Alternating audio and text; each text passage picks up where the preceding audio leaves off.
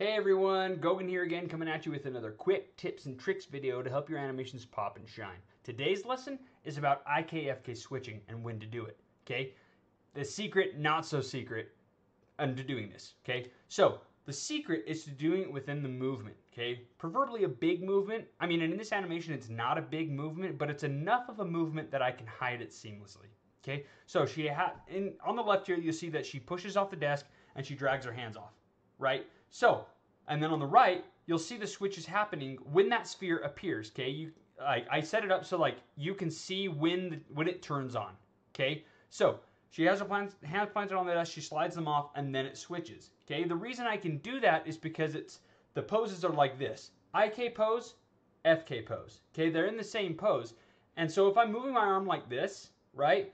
I go like this, IK, FK, right? And I switch it within the movement. That way it's like, it's natural. It's within the movement.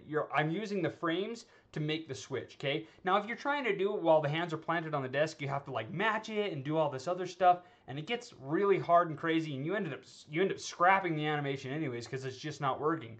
This is what I see a lot of students wanting to do is like they have their hands planted on the desk and wanting to move them. Well, they can make the switch happen after the hands come off the desk.